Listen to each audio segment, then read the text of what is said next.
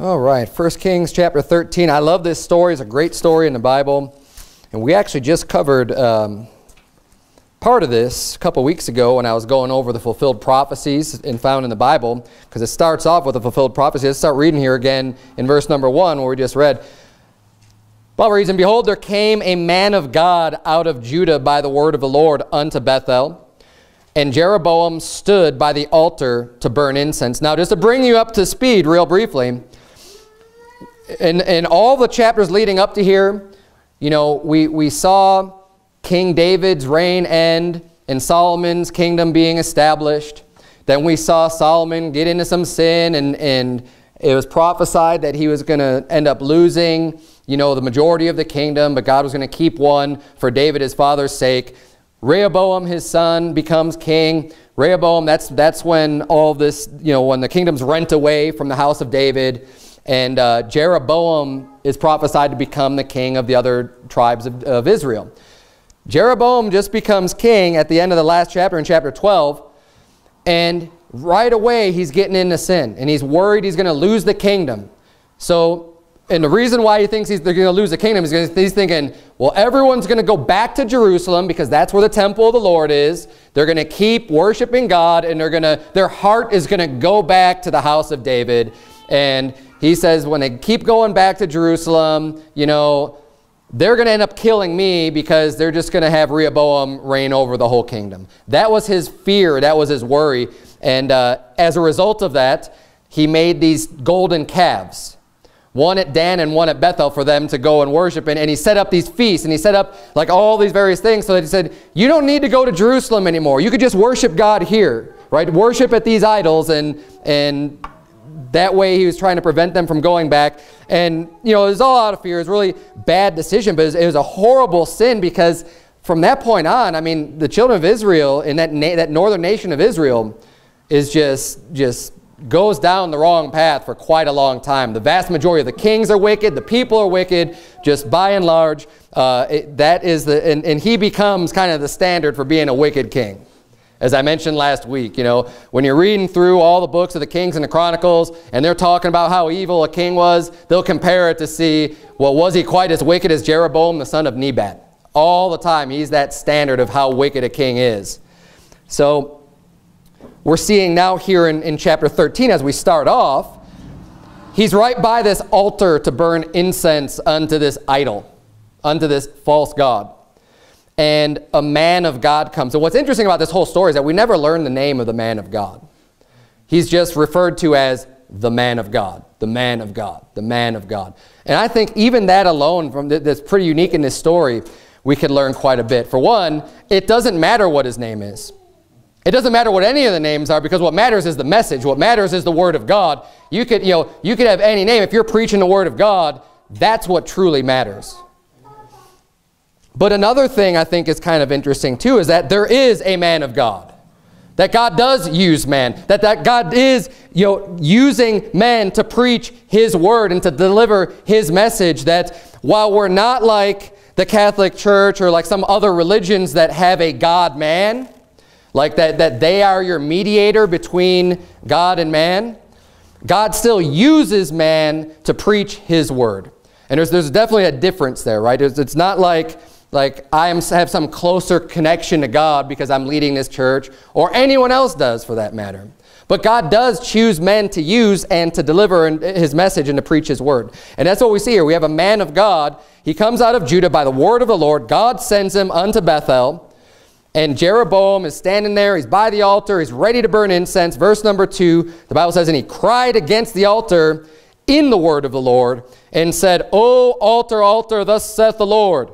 Behold, a child shall be born unto the house of David, Josiah by name, and upon thee shall he offer the priests of the high places that burn incense upon thee, and men's bones shall be burnt upon thee. So this is the message that he's delivering. As the man of God, he's crying out, which means, you know, it says he cried against the altar. It means he's yelling out. He's preaching with a loud voice. He's preaching a message that needs to be heard. People say, why do you Baptists always, You have yelling and you're preaching and stuff like that because it's important, because this is, we're trying to preach God's word and deliver a message from God. And yeah, we're going to cry out sometimes so that everyone can hear that message and realize this is important. This is straight from the word of God. This is something that God wants you to know. So he cries out against this altar, saying, altar, altar, thus saith the Lord. They're not his words. He didn't come up with this. He didn't come up with this out of his own heart. God told him to say these things. And he prophesied, this is an amazing event, and I'm not going to cover all the details of this because I did that when we went over the Bible prophecies that were fulfilled in the Bible. This is one of those. He names off that a descendant of David, a future descendant of David, is going to be born, and he says Josiah will be his name.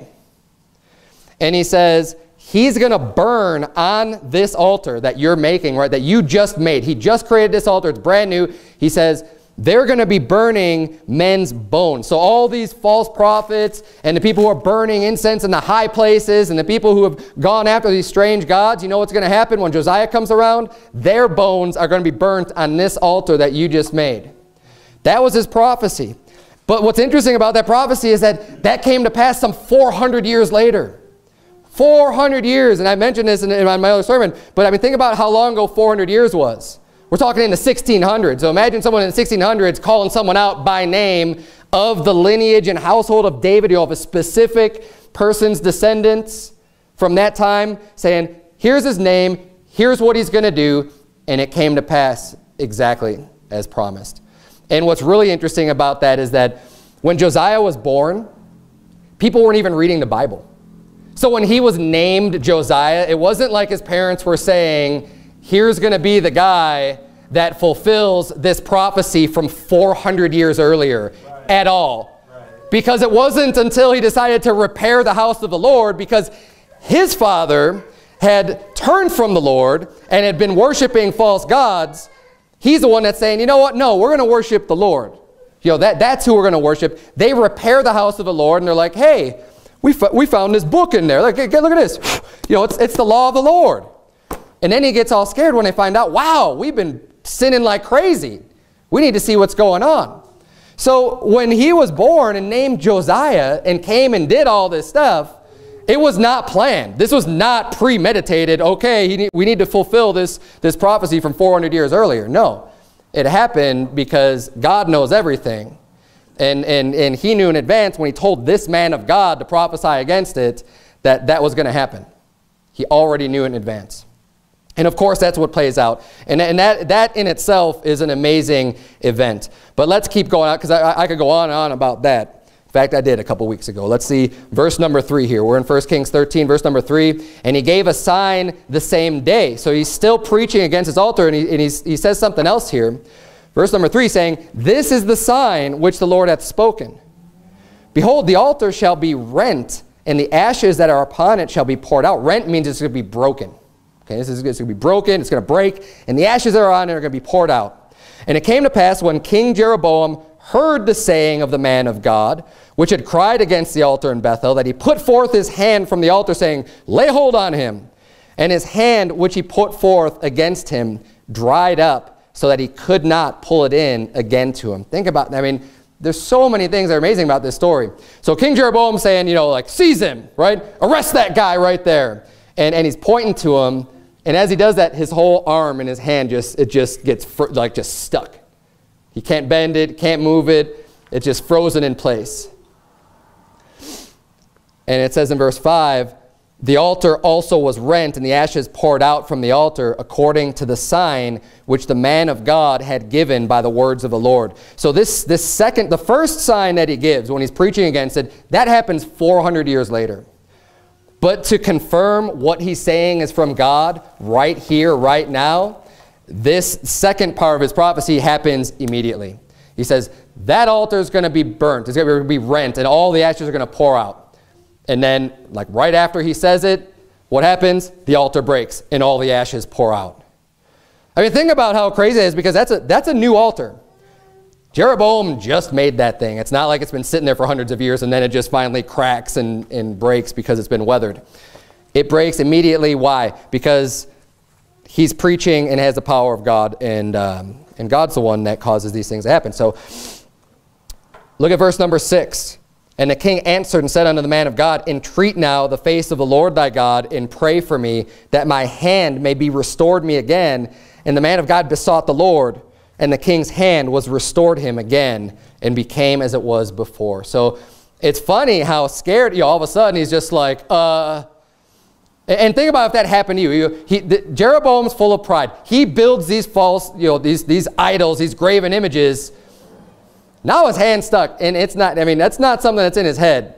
He can't do anything about it. And he's like, he just told him to arrest this guy, and now he's like entreating him, right? Now he's saying, can you please tell God to give me my hand back so I could be healed of this problem? And that reminds me exactly like Pharaoh. Remember when Moses was going to Pharaoh, and he's bringing, he's preaching the word of God unto Pharaoh and saying, let my people go. And he said, if you don't do it, here's what's going to happen. There's going to be this plague. And every time after the plagues come, Pharaoh's he's all haughty, he's puffed up, he's prideful, like whatever, who's the Lord? And then the plague comes, and all of a sudden Pharaoh's like, okay, can you please tell God to make this stop, to make this quit? And this is the kind of a pattern that we see in many people's lives. It's easy to get lifted up with pride, to say, who is God? I don't need God. I don't need anyone. I've done all this myself. But God's got a good way of bringing people real low. And it's funny how everybody that gets brought down low pretty much is going to now all of a sudden be looking for God. But what we see here we have Jeroboam and Pharaoh as bad examples, because what happens as soon as the problem passes, they're right back to being proud again. They're right back to not learning anything from their lesson. They're right back to just not caring about God. The point of these things happening is that hopefully your heart can get right with God, not just in the moment, but beyond that moment and forever. Right? When these things happen, the goal that God wants to see is that when he has to bring you down and maybe abase you because you've gotten too lifted up with yourself, is that you can be humble and stay humble even when God does bless you again or give you more, or the problem subsides. But we see Jeroboam, the son of Nebat, as well as Pharaoh, both hardening their hearts and stiffening their neck and still continuing not to want to have anything to do with that. Would to God more people can wisen up a little bit when these bad events happen and not go back to cursing God. Let's keep reading here. Verse number 6. Or excuse me, verse number 7. And the king said unto the man of God, come home with me and refresh thyself, and I will give thee a reward. So now, he's gone from being angry with him because he's calling out his idolatry and wanting to arrest him. Now that he was actually able to heal him, he's saying, hey, come back with me. Come back to my house. He said, I'm going to feed you a nice meal, and I'm going to give you a reward. Now, Jeroboam's heart was not fixed at this point. We're going to see at the end of the chapter that he's basically has a hard heart still. But what this is a picture of is this temptation, because what the man of God was told, and we'll get to that in just a minute, he was told not to go back.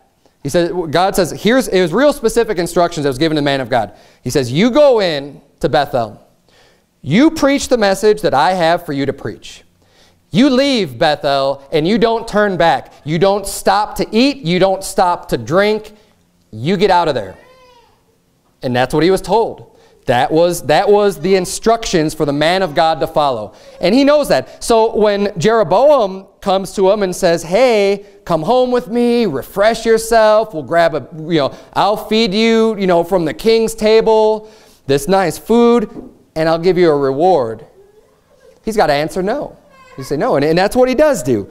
But what I think Jeroboam pictures here is Satan. I think he pictures the way that Satan tries to deceive you. He tries to get you to be tempted with breaking the word of the Lord, disobeying God's commandments, doing something that is a sin that's against what God told you to do or told you not to do, and try to make it appealing. Try to make it sound real good. Try to say, hey, come and do this. Yeah, disobey the Lord and come back, and I'll give you a reward.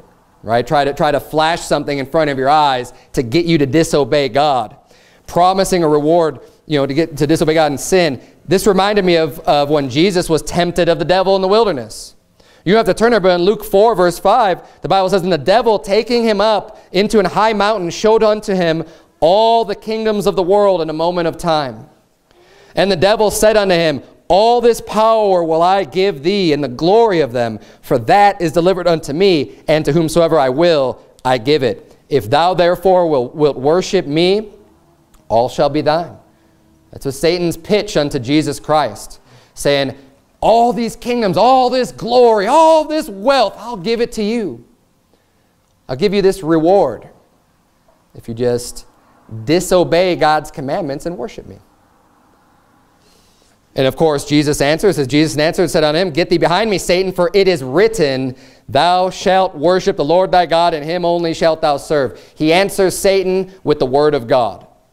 And this is exactly what the man of God does, is he says, "No, I can't go with you because God said not to." It's the exact same response. We need to learn to get that response, because sometimes these temptations can be alluring.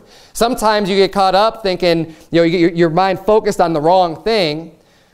Someone flashes a little bit of money in front of your face and you go, "Oh, wow." And all of a sudden your integrity goes out the window. All of a sudden God's word goes out the window, and you get caught up in that trap, in that snare.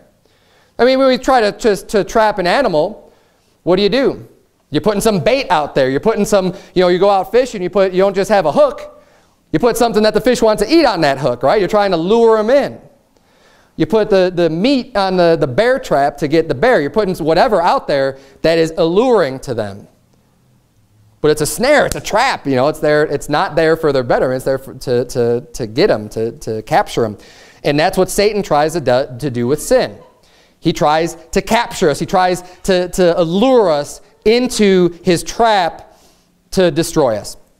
And we need to make sure that the word of God is settled in our heart, so that we're not going to be so easily deceived and tempted by these things when they come up, because they will come up. Another example, turn if you would real quick to Proverbs chapter 7. There's another illustration of how this happens. Keep your finger in 1 Kings 13. We're coming back to that. I gave you the example of Jesus Christ and Satan. I think that matches up fairly closely with what we're reading here with the man of God, being promised a reward in order to disobey the word of God. Proverbs chapter 7, verse number 14. We're going to start reading. We're going to read about the adulterous woman. Right? Another example of someone trying to allure and appeal to the flesh to get you to sin. Verse number 14, she starts saying, she's conversing with this guy. "I have peace offerings with me. This day have I paid my vows," trying to be all spiritual, saying how godly she is. "Therefore came I forth to meet thee, diligently to seek thy face, and I have found thee. I have decked my bed with coverings of tapestry, with carved works, with fine linen of Egypt. I have perfumed my bed with myrrh, aloes, and cinnamon." So she's saying all these things, to get this mental image. Think about how nice my bed is, and there's all these sweet scents, and everything's so nice, and I came looking just for you. Verse 18, "Come, let us take our fill of love until the morning. Let us solace ourselves with loves." Of course, she doesn't say, "Come, let's go commit adultery. Come, let's go commit fornication." She says, no, it's love. Come, let's just experience love. And that's what the world's going to tell you today. Fornication. No, it's not fornication, it's love. God's word says it's fornication. And it's a wicked sin. And adultery is even worse. No, let's solace ourselves with loves. Verse 19, "For the goodman is not at home. He is gone a long journey. He hath taken a bag of money with him, and will come home at the day appointed. With her much fair speech she caused him to yield. With the flattering of her lips she forced him." It's a trap. It's a snare. Trying to allure to the lust of the flesh. Go back, if you would, to 1 Kings chapter 13. Alluring to the lust of the flesh, offering you this reward, offering you this great experience, trying to get you to disobey God and get into sin. This is what we see Jeroboam trying to do with the man of God. Let's see how he answers him, because we know how he does, but let's read it here. Verse number 8, 1 Kings 13. Verse number 8, and the man of God said unto the king, if thou wilt give me half thine house, I will not go in with thee. Neither will I eat bread nor drink water in this place, for so was it charged me by the word of the Lord, saying, eat no bread, nor drink water, nor turn again by the same way that thou camest. So he went another way and returned not by the way that he came to Bethel.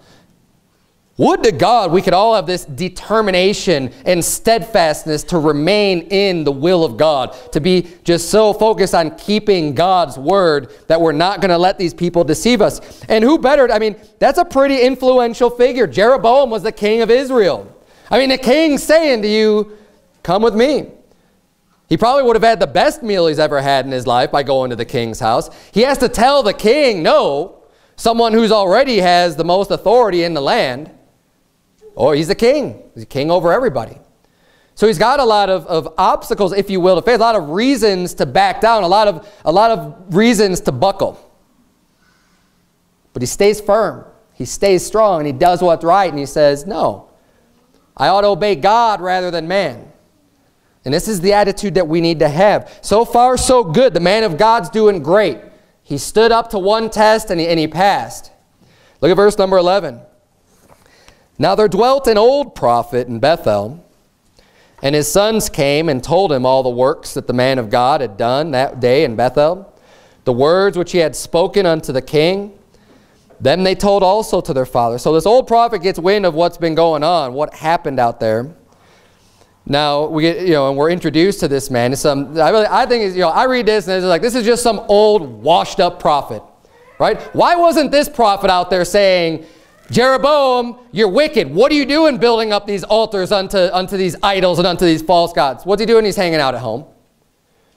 This is one of the problems we still have today. There's way too many pastors and preachers that are not willing to stand up and say, thus saith the Lord, that, adultery is an abomination that's worthy of the death penalty according to the Bible, that sodomy and homosexuality is an abomination according to God, and it ought not to be done. Where are these people standing up and just saying, no, we're not going to tolerate this. We're not going to become tolerant. We're not going to be accepting of sin and wickedness. We need way more people going out and standing up against this. But you got the old prophets. They don't want to step on anyone's toes. The old prophets want to tell everyone everything's just fine. They're afraid of getting attacked. They're afraid of what the king might say. They're afraid of whatever. Afraid of their own shadow. Yeah. And that's how you know they don't got the Spirit of God, because the Spirit of God gives you boldness. I'm not saying they're not saved, but they don't have the power of the Holy Spirit on them if you're not preaching boldly. Let's keep reading here. Verse number 12. We're going to read a little bit more about this old washed up prophet. Verse number 12. And their father said unto them, What way went he? For his sons had seen what way the man of God went, which came from Judah. And he said unto his son, Saddle me the ass. So they saddled him the ass, and he rode thereon, and went after the man of God, and found him sitting under an oak. And he said unto him, Art thou the man of God that camest from Judah? And he said, I am. Now, my first thing is, what was he doing sitting under the oak? Now, was it a sin for him to stop and sit under the oak? No.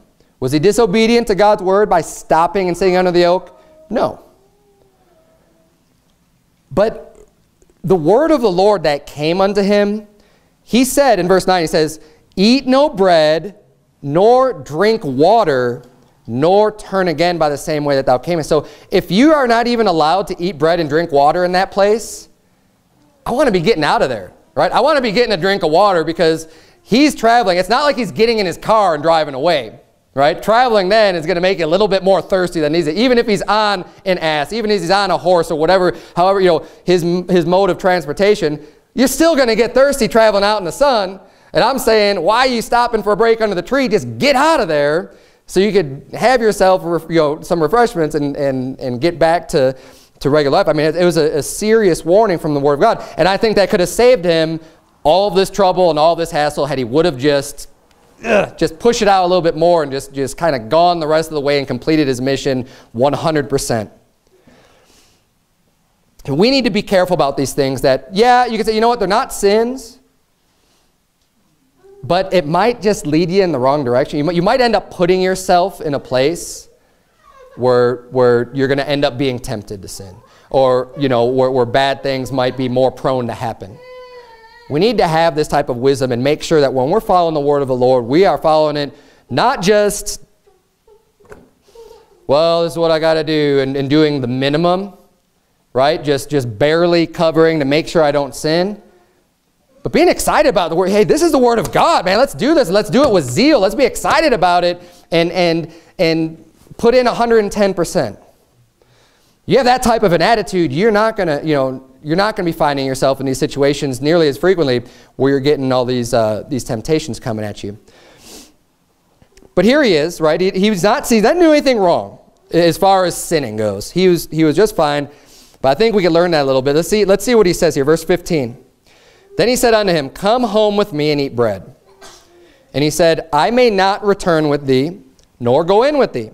Neither will I eat bread nor drink water with thee in this place.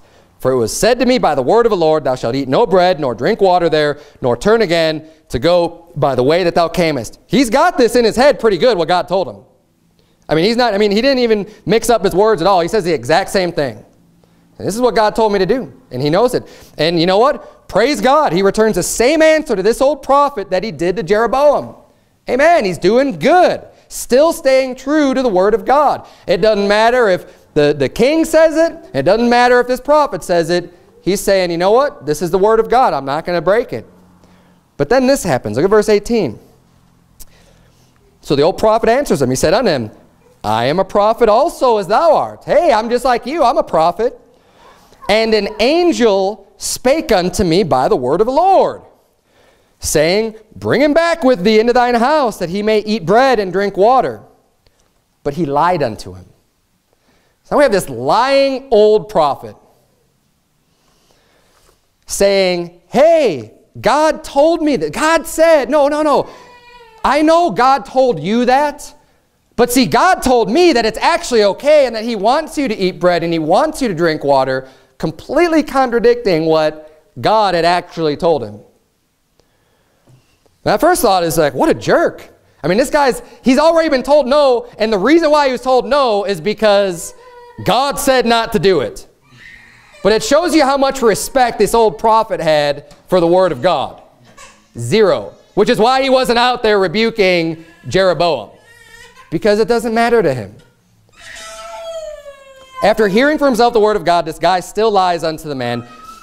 And this also shows you that the people that will try to cause you to sin, and they'll try to allure you and tempt you, is not always going to be as easy to spot as Jeroboam is. Jeroboam was doing everything public. He's just rearing up these altars unto false gods.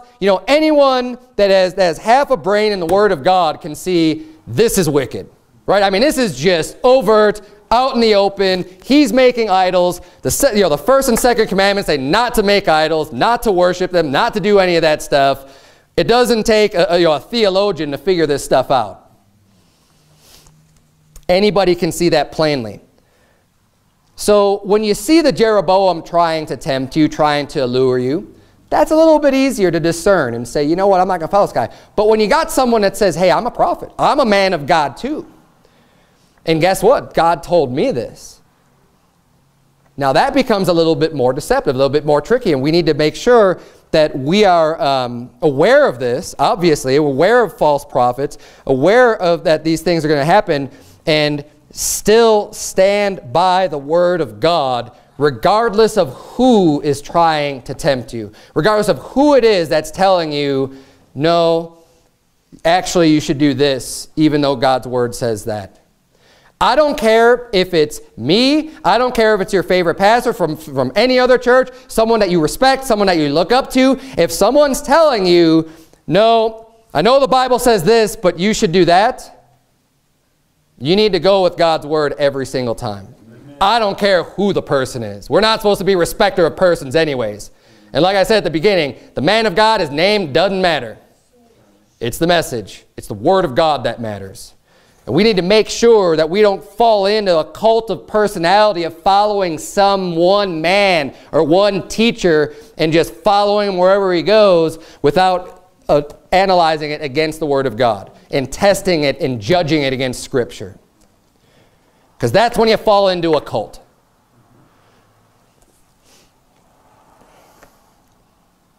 When I was thinking about this, I was thinking about, what comes to mind is Galatians chapter 1.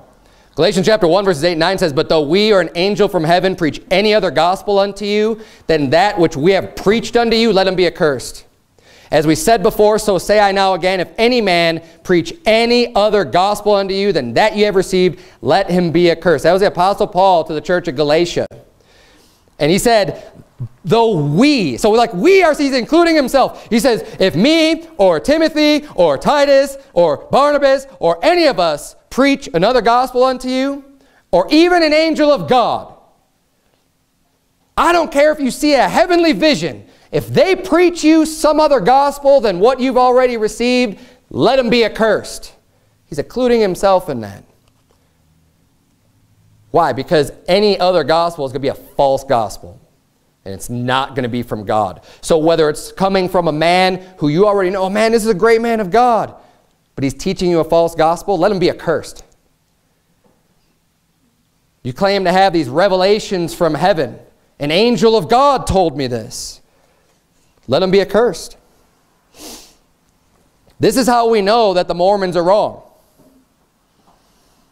Joseph Smith is the one that claimed to have a heavenly vision. An angel appeared unto him. And he gave him this new teaching, and he gave him the golden tablets, and he taught him how to, he gave him the special glasses to be able to read it. And he came up with a false gospel. That's how we know he's a fraud. He's got a false gospel. He's got another gospel. I don't care if Joseph Smith really did see an angel, which would be a devil, giving him this vision and giving him this insight. He's preaching a false gospel. Let him be accursed. This is how we know the JWs are wrong. Charles Taze Russell is a false prophet. Made all kinds of false predictions and false claims that weren't of God, trying to speak in the name of the Lord, and his prophecies didn't come to pass. He's a false prophet. He's a phony. This is how we know that the Seventh-day Adventists also are wrong. Ellen G. White was a false prophetess with a false gospel, having false prophecies that didn't come to pass because they weren't of God. They weren't preaching the word of the Lord. They are tested and failed. Let them be accursed. Amen. And we need to make sure that we don't get sucked in to the people. That it could be real charismatic. That could be real good speakers, really good orators, really good at tugging at your heartstrings, really good at using their words to be, to kind of manipulate you or control you. Someone is a good speaker that claim to have a word from the Lord that's not already written in the Bible. This is a common thing these days, especially in a lot of the bigger churches, the mega churches. I was down in Phoenix, and there, I was attending a funeral for someone that had gone to one of these mega churches, and I was hearing the pastor preach on the service. And in the middle of the funeral, he's talking to the man's child the man had died, and he had a couple of younger children. And he goes, God told me to tell you this. I got a word from God last night, and this is what he told me to tell you. And you know what? It wasn't anything that's found in the Bible. Now, I'll tell you what, we got word of God. When someone says, hey, I'm hearing and God's telling me this is exactly what you want to do, we got to write that down because that's Scripture. That's not the word of God. That's coming out of his own heart. Now, regardless of if he's saying something that's not bad, okay, and he didn't tell his kid anything bad. He didn't tell him to go build an altar or worship some idol. But don't claim God's word on something that's not God's word.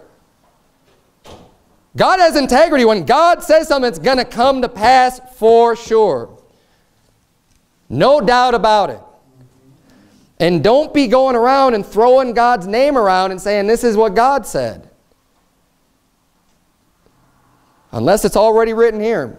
Because I'll tell you what, God has given us his word. Amen. It's complete. God uses man, yes. He uses man to preach his word, but we have his words. We don't need anything else. Watch out for those people. In this case with the man of God, he should have spotted the fraud. from the old prophet. First, it was coming from someone he didn't even know. He didn't know who this old prophet was.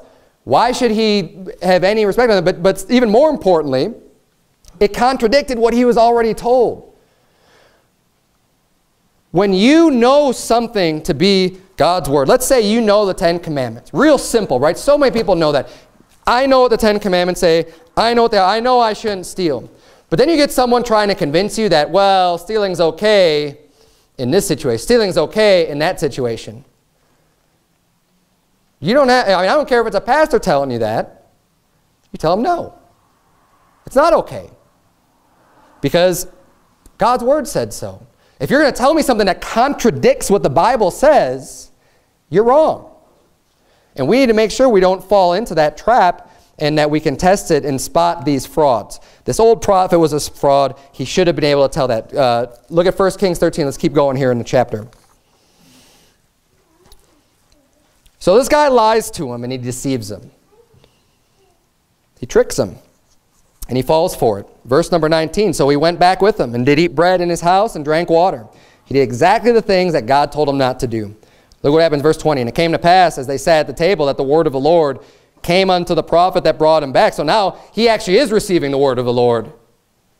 Before he lied about what God said, now he actually is getting the word of the Lord. Verse 21, it says, and he cried unto the man of God that came from Judah, saying, thus saith the Lord, for as much as thou hast disobeyed the mouth of the Lord, and hast not kept the commandment which the Lord thy God commanded thee, but camest back and hast eaten bread and drunk water in the place of the which the Lord did say to thee, eat no bread and drink no water, thy carcass shall not come unto the sepulchre of thy fathers. And it came to pass, after he had eaten bread, and after he had drunk, that he saddled for him the ass, to wit, for the prophet whom he had brought back. And when he was gone, a lion met him by the way, and slew him, and his carcass was cast in the way, and the ass stood by it. The lion also stood by the carcass. Think about what just happened here. He disobeyed God's word. The very prophet that lied unto him now said, okay, because you disobeyed my commandment, now you're going to die. And that's exactly what happens. As soon as he leaves, lion meets him, lion kills him. There are so many things that we could learn from this one event that happened. First of all, it gives us a little bit of an insight into God's character. And this is something, unfortunately, that's not taught often enough. We were just out soul winning today, Brother Sebastian and I, and we talked to this lady, real nice lady. And I forget how we got on the subject, but she said something about the preaching, I think at a Mormon church that she was going to. And she said something about hellfire and brimstone. And I was like, well, we do preach hellfire and brimstone, right? I mean, that is what we preach here. And she was kind of like, oh, like, and I was trying to explain why. Why do we preach that? Because it's not just for no reason. It's not just to be jerks. It's not just to try to make people feel bad necessarily. But, you know, there's a good reason for it. What I was telling her is that the reason why we preach that way is because we're trying to preach the whole Bible. We're trying to follow the example of Jeremiah, Isaiah, Ezekiel. We're trying to follow the example of Jesus Christ, who's, you know, when he was preaching in Matthew 23 against the Pharisees, saying, you know, how shall you escape the damnation of hell, you vipers and you serpents? And these are things that we find throughout the Bible, and we don't want to have an imbalanced view of who God is. We know that God is love, and we love him for that, and we preach on that, and it's comforting, and it's edifying. We know that God is long-suffering, and praise God for his mercy that endureth forever. We find that throughout the Bible, and we're going to extol that, and we're going to preach on that, and we love that. But that's not the only thing we're going to preach. We have to get the full perspective. We have to get the full view. If we want to understand who God is, we have to understand all facets of God, because there's also this aspect of God that killed somebody for not obeying his word. Took his life from him like that. And this isn't an isolated incident. You think of Uzzah, when they were bringing the Ark of the Covenant back from the Philistines. And what did they do? They put it on a cart. That's not what God told them to do. He told them to carry it on their shoulders. They put it on a cart because that's what the Philistines did. So they're learning from the world. They're learning from the heathen how they could transport this easier. They hit a bump. the thing's about ready to tip over, and Uzzah goes, wow, the Ark of the Covenant, well, this is sacred. We need to protect this thing. He puts out his hand to stop it from falling. God strikes him dead. The sons of Aaron offered up strange incense. They're saying, wow, God said, this is the incense I want you to burn unto me. You offer this. This is the way you make it. This is the way you do it. And this is what I want. But they had a better idea. They said, you know what? I don't like the way that this incense smells. I think we're going to do it a little bit different. God's going to like this. We've got something for him. We're doing the work for God. We're doing service for God. We'll offer him this and see what God thinks about that. Dead. You say, oh, that's how God was in the Old Testament, but he's way different in the New Testament. Really? Do you ever read Acts chapter 5? Acts chapter 5, the church, right? The church age. This is when you got people coming to church. You got the apostles. All kinds of great things are happening. You've got people getting saved. You got people being baptized. You got this church growing. Thousands of people getting saved. And they got everyone coming together. And they're trying to, people are donating all kinds of stuff to further the service of God so they can have all things common. Acts chapter 5 verse number 1 says, but a certain man named Ananias with Sapphira his wife sold a possession and kept back part of the price, his wife also being privy to it, and brought a certain part and laid it at the apostles' feet. But Peter said, Ananias, why hath Satan filled thine heart to lie to the Holy Ghost and keep back part of the price of the land? Whiles it remained, was it not thine own? And after it was sold, was it not in thine own power?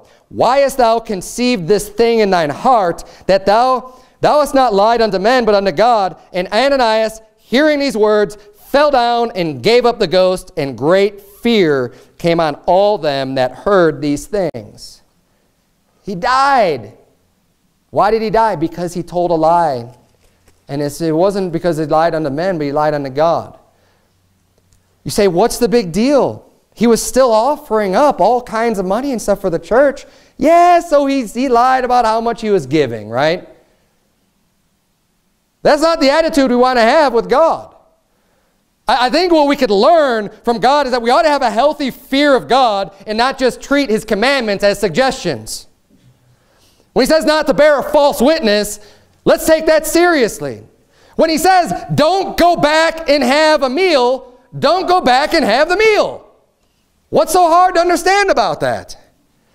You say, oh, how mad can he get, right? I mean, all I did was I listened to this prophet and ate a meal. I mean, you really have to kill me for that? Well, I'll tell you what, that's part of who God is. We need to have a healthy respect and fear of God. This is in the Bible for a reason. I'm not making this stuff up. Unfortunately, people aren't hearing this aspect about God because it doesn't make you comfortable. You say, well, I thought God is love. He is love. Amen and amen. He provided a Savior for us that we don't deserve. He absolutely is love. He absolutely offers forgiveness. But you know what? He also is a judge, and he also has a law. And he's also the lawgiver. And he also expects and commands us to behave a certain way and to respect him. And when he says something, that we ought to listen to it. It's another part of who God is. So the reason why we do the hellfire and damnation preaching is, one, we need a healthy fear of God. We need to know that he's not playing around. They're not suggestions, they're commandments. Another thing this teaches us here in this story is that God will hold you accountable for sinning even when you're deceived. Because what happened here? Now, this man of God would not have just gone back on his own and had a meal, right? Even after Jeroboam invited him, he said no. And even when this guy invited him, he said no, until he said, oh, well, God said it's okay. That's what he was relying on. And you can say, well, why is that such a big deal? I mean, he tricked him because he lied unto him, right? That's not as bad. Well, God still holds you accountable for sinning even when other people deceive you. It's important to recognize that. And the more we realize that, the more you ought to have a fire under your butt to make sure that you know what this book says for yourself and not rely on someone else, on some old prophet to teach you what this book says. You need to understand it for yourself because God's going to hold you responsible. Now, shame on this old prophet for lying to him. You know what? He's going to have to pay for that too. But shame on you for not knowing what the book says. If I'm up here lying to you tonight, or any day for that matter, shame on me for that, but you know what? You ought to be able to judge what I'm preaching you based on God's word. And you can't go and blame this person, like, say, well, God, Pastor Berzins said this, so, I'm kind of not responsible for all these sins I've gotten into. Yes, you are. We're all guilty. We're all held responsible for our own sins. Think about Adam and Eve is a perfect example of that, right? Adam and Eve both knew they're not supposed to eat of the tree of the knowledge of good and evil. They knew that that's the forbidden tree. Eve repeated that unto Satan when the serpent approached her in the garden. No, we could eat of all these trees, but not that one. And what did he do? He deceived her. He alluded to her. He lied to her. First, he questioned God's word. Yea, hath God said. And then he said, well, God knows the day that you eat thereof, you'll be like gods. You shall not surely die. And he lied to her. He deceived her. But God cursed her anyways, because she already was given the word of God and should have known better. And she was punished just like Adam was, just like, and the serpent, they're all punished for getting involved in that sin. And we can't use an excuse even of being deceived with God. It's not a valid excuse. Right. We also know that sinning through ignorance we're also responsible for that. Not only if you're deceived, but even if you're ignorant of something. Even if you just don't know. I'm not gonna go back and read all this, but in Leviticus chapter 4, if you're interested, the whole chapter, Leviticus chapter 4, talks about in God's law, when people are guilty of sinning through ignorance, what the proper sacrifices are that they need to make in order to atone for their sins. So what that teaches is that, when you sin through ignorance, you're still sinning.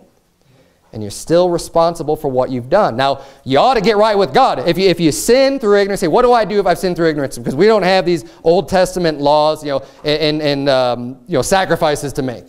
Because Jesus Christ is a sacrifice once from the foundation of the world for us. Well, when you find out about it, you ought to confess and forsake your sins. You ought to just repent, get right with God by confessing to God, you know what, God? I didn't realize all these years what we're doing is a sin.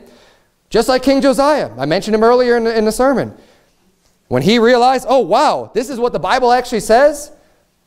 What did he do? Did he say, well, I didn't know, oh, well, whatever. No, he said, we need to get hold of God, tell God we're sorry, all these things have been happening. I didn't know this stuff, God, but we're going to do what's right now.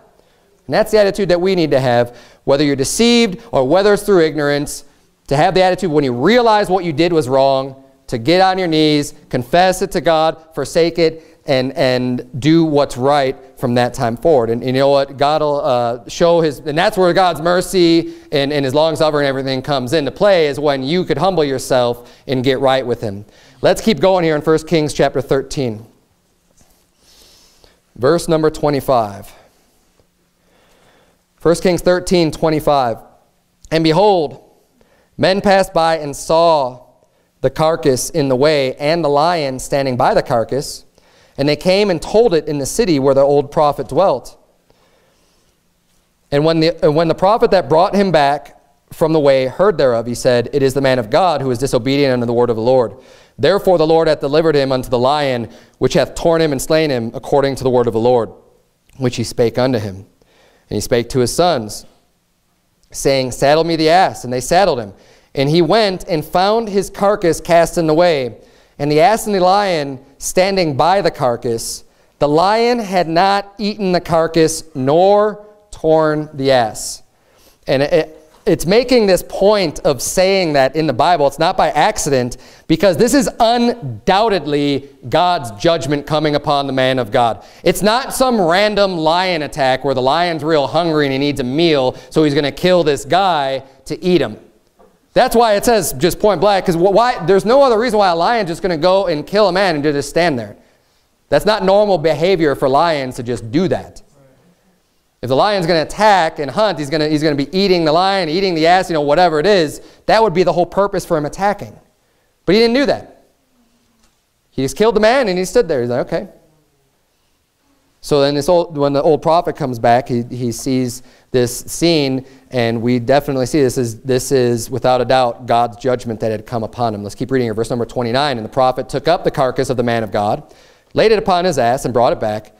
And the old prophet came to the city to mourn and to bury him. And he laid his carcass in his own grave, and they mourned over him, saying, Alas, my brother. Yeah, now you're real sad after you just lied to him and caused this guy to die. Verse 31, and it came to pass after he had buried him, that he spake to his son, saying, When I am dead, then bury me in the sepulchre wherein the man of God is buried. Lay my bones beside his bones. For the saying which he cried by the word of the Lord against the altar in Bethel and against all the houses of the high places which are in the cities of Samaria shall surely come to pass. This guy knew that everything that the man of God preached would come to pass, which is why he's saying he wanted to make sure his bones were not dug up and burnt on the altar. Because remember, that was a prophecy that he gave. When Josiah comes around, he's going to burn the bones of those people that were offering up in the high places, which tells you that, you know what, that old prophet was probably offering sacrifices up in the high places. Because those were the people's bones that were going to be dug up and burned on that altar. So he's like, I believe him. These things are definitely going to come to pass, so put my bones with his bones. Because he was a man of God. And that, and that's exactly what happens when you read about King Josiah, when he goes back and he actually fulfills that prophecy. He leaves the man of God's bones alone. He says, and what's this marker say? Who's this? Well, that was the man of God that prophesied all these things that you're doing right now. He says, okay, leave that guy alone. And everyone else got dug up and burned on that altar. So even this old prophet was able to recognize, you know what, this is the word of God. And that's why he said, you know what, bury me with him. I want my bones with his bones because I don't want my bones getting all burned up on that altar. Let's finish up here the chapter, verse number 33. After this thing, Jeroboam returned not from his evil way. Returned not from his evil way. His hand got withered up. He saw the sign. He saw the altar rent. He knew it was from God. He had already heard from God through the prophet that told him that he was going to be the king. All of these things happen. You know what? For some people, it just doesn't matter how much they see because they have hardened their own heart. We see the same thing. It's kind of mind-boggling when you think about the people in Jesus' day. It didn't matter how many miracles they'd seen with their own eyes. It didn't even matter when he raised Lazarus back up from the dead and they had no explanation for it. But they still chose, let's kill him. Some people, it don't matter how much they see. Because a lot of people say, well, I can't see it. You expect me to take this on faith? I can't see it with my own eyes. It doesn't matter. It doesn't matter. You could see it with your own eyes, and that's still, some people, it's never going to be enough. You tell them one thing, oh, but what, and that's why I don't get too caught up. That's why the Bible says, a heretic after the first and second admonition, reject. Because you can show these people that just want to say, oh, the Bible's wrong, it's full of errors. Okay, let's look at one. And then you show them and explain. You say, no, actually, it's not an error because, and you have a real good answer for you. Answer completely. Oh, but what about this over here? Oh, but what about this over here? It doesn't matter because they've already hardened their heart and they don't care. Now, we give them the opportunity, right? We give them the first admonition. You give them the second admonition. But after that, forget it. God sent this man of God unto Jeroboam to try to get him right, to try to get him to repent, to try to get him to fix his error and to do what's right. But you know what we're not going to see after this? God dealing with Jeroboam anymore after this manner. It's fine. Fine. I'm done with you. You made up your mind. Too bad. Verse 33. After this thing, Jeroboam returned not from his evil way, but made again of the lowest of the people priests of the high places. Whosoever he would, he consecrated him, and he became one of the priests of the high places. And this thing became sin unto the house of Jeroboam, even to cut it off and to destroy it from off the face of the earth. Jeroboam stiffens his neck against the word of God, and his whole household gets cut off as a result. He pays for it with his life and the life of his seed, of his children, of his heirs. His whole house ends up getting cut off. God says, fine, I'm done with you. These are aspects of God that we need to have that healthy understanding of. that we could keep a humble heart, a humble attitude. When we see the Bible says something, that we treat it with respect because it's God's word. It's not a suggestion. It's not something yeah, you know, I know it says all these various things. I know Leviticus has all these rules and stuff, but, you know, it's 2017. It's just so old. I don't see why we have to follow that anymore. I mean, God changes, right? With the times. Isn't God hip with the times? The Bible says, I am the Lord, I change not. God doesn't change. His words are eternal. They're from everlasting and to everlasting. We need to treat it as such. Have respect unto the word of God. Try not to get deceived by these false prophets out there and by Satan and anyone else who's going to try to allure you through the lust of your own flesh to go against the word of God. And let's all make sure we're responsible for knowing what's in this book on our own by reading through it regularly to make sure that no one can deceive you because you've got the word of God in your heart and in your hand. Let's bow our heads and have a word of prayer. Dear Heavenly Father, Lord, we thank you so much for this great story in the Bible. God, I pray that you would please help us all to not go away tonight as forgetful hearers, but that we could glean these great truths from your word and apply them into our life. Dear God, help us to be vigilant and steadfast and trusting and believing in your word, and to not allow anyone to sway us from your words, dear God, that we could keep them in our heart, that we could spot the false prophets from a mile away and just stand fast in your word, dear God. Pray that you please bless everyone here tonight and help us all to grow closer to you, to know more about you, dear God, and to become more conformed unto the image of your Son, in whose name we pray. Amen.